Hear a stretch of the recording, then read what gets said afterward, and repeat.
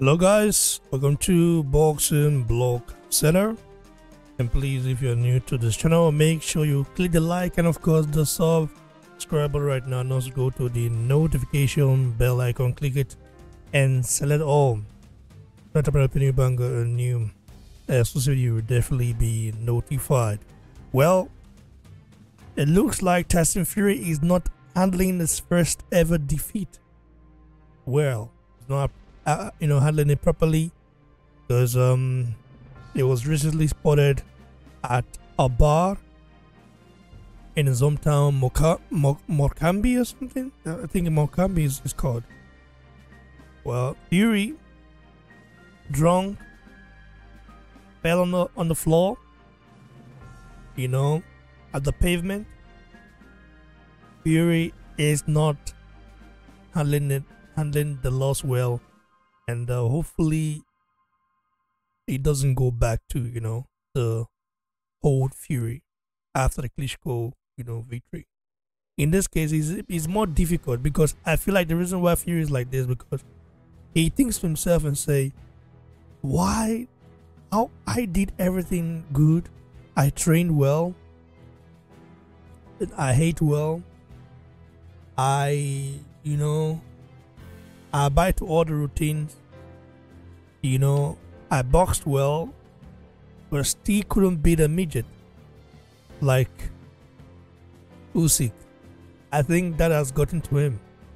Fury has lost the plot, or he's losing the plot.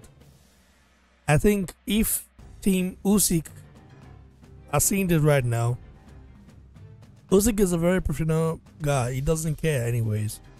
He wouldn't really bother himself with that, because Usyk will come in shape regardless. And one thing about Usyk, he doesn't underestimate any of his opposition. He comes in shape, he comes prepared, he comes with a game plan, and he comes to win.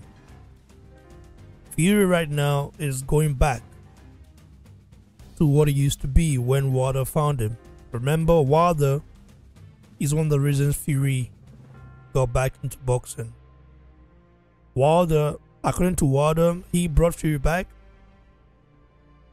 He brought Fury back when Fury gave up and wanted to basically end his life.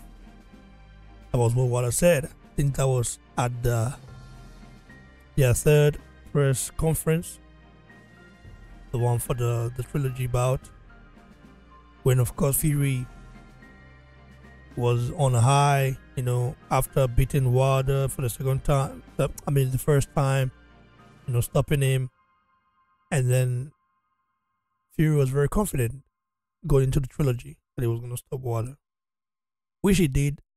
But Wilder then reminded Fury that he is the one that brought Fury back, that he made it possible.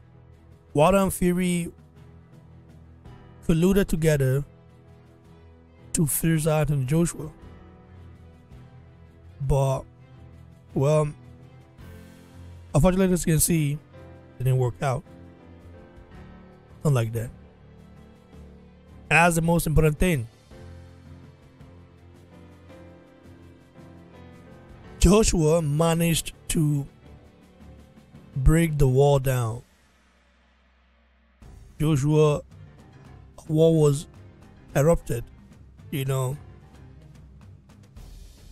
make sure Joshua didn't cross the wall. But Joshua did. Bro, I would say you guys should pray for Fury, because the way things are going right now for this guy right here, it could end up very bad.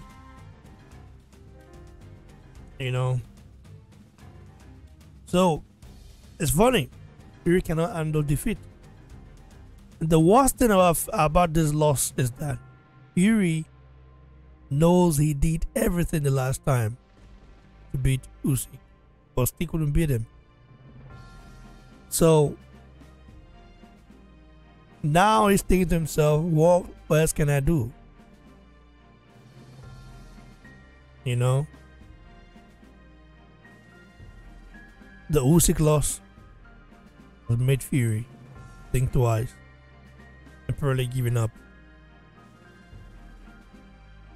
So it's one of those things you just see and yeah, realize that yeah. I mean, at least Joshua handled his loss well. Joshua was gutted for sure, but he handled the loss like a champ. Fury has a chance to beat Usyk. I think that will be very difficult.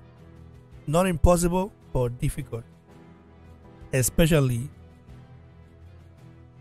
knowing the fact that Fury knows Usyk is not phased by anything he does.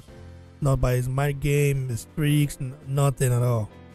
Usyk is on business. He stands on business. And that's what makes Usyk dangerous. And that's the reason why Usyk is on top. But rate us below, guys. A lot of you should subscribe. Ready for TYSON Fury. That guy is not handling the loss well to Usyk. It's crazy, man. It's the way. God bless you. Cheers.